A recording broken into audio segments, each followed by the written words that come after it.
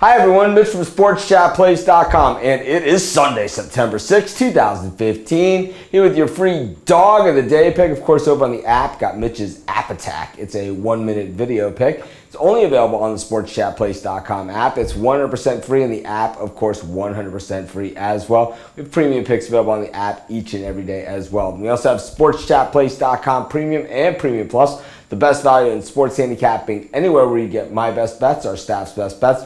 Picks from some of the top handicappers in the world today. Lowest subscription prices on the planet. Went 9-4 in our first 3 days of college football. A winning record on each day individually. 4-2 on Saturday, 2-1 on Thursday, and 3 on Friday, and 3-1 on Thursday. But of course, college football tonight, college football Monday night, all the way into the NFL, and college football on Thursday, and then it's off to the races as far as football is concerned. NBA basketball starts October 28th. Just throwing that there, but in any event, let's just get to today's free dog of the day pick. It's still baseball season as well. We're going to head to Washington, D.C., where the Washington Nationals are hosting the Atlanta Braves. We got Joe Ross on the hill for the Washington Nationals and Manny Benuelos on the mound for the Atlanta Braves. You know, Benuelos, a pretty good young talent, and he was the cog in a trade with the New York Yankees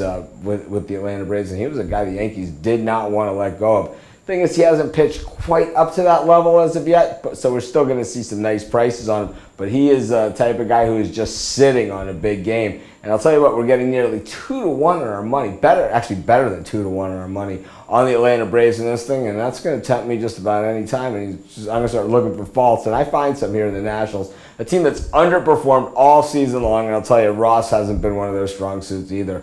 I'm going to take a shot at the big money. I know I don't love this game, as much as I love my premium picks or anything like that, but give me better than 2-1 on my money, and I'm going to try that anytime it makes sense. I think it makes sense here. Hey, Atlanta Braves, you're my dog of the day. This is Mitch. Thanks for joining me. Have a great day. We'll see you tomorrow.